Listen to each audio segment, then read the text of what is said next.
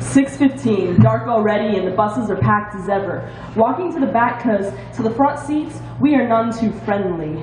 The front where we are too dirty, hard-worked, and wore out. The front where the shy and the prude hang out. No, we are none too friendly ourselves in appearances. We are roughed up and broken down. We are friends of each other. Because we've done some things we ain't proud of, and sometimes we're doing things we wouldn't want the driver, the prudent, and the elderly to see. But of our own kind, we are elderly, aged by being the underdog. And that is why us unfriendly people of all ages, race, and story, we are a friend to each other back here where nobody shakes their head when you're down in your own medicine. Back here when someone isn't afraid to ask for a sip. Back here where we know we can't look down our noses at anyone when we have our own nose pointed to the floor. I walk the streets past dark, and some see me as a danger to their kids. Those kids like me, picking up broken glass and checking discarded lighters.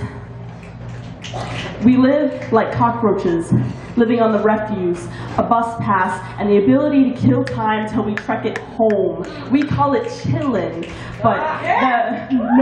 but in the streets we walk ain't suitable for children, no. But we ain't scared, because the streets we walk ain't suitable for children. No, maybe not. When every breath is taken in the face of poverty and drug abuse and drinking. But I'll tell you, when that little dirty-faced child clambers to the back of the bus, because the fun is for the weak and simple, whereas youth is something of adventure, every heart in those seats melts to butter. And through sweet and salty smiles we say how precious she is, how old is he? And when stressed out, beaten and broken down, mamas and papas scold their children for climbing on the seats, for having a little too much fun for their weary faces to allow. We say, no, let the sweetie be, because we know what it's like to be so young. You want the whole world.